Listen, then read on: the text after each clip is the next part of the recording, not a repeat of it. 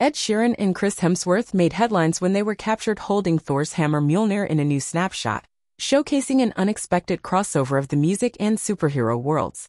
Meanwhile, comedian Dave Chappelle faced a different kind of spotlight during a gig at the Hard Rock Live in Hollywood, Florida. The 50-year-old Emmy winner abruptly left the stage after spotting a fan using a cell phone, despite clear rules for a device-free show. Chappelle had already courted controversy in October when some audience members walked out after he accused Israel of war crimes. This time, after notifying security and scolding the audience, he shook his head and exited the stage.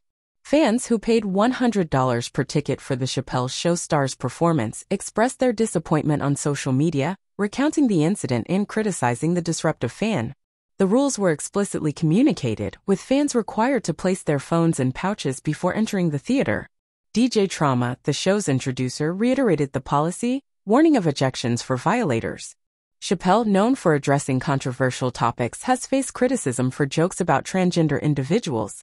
In his new Netflix special, The Dreamer, released on December 31st, he continues to explore contentious subjects, including jokes about the disabled, sparking further debate about the boundaries of comedy.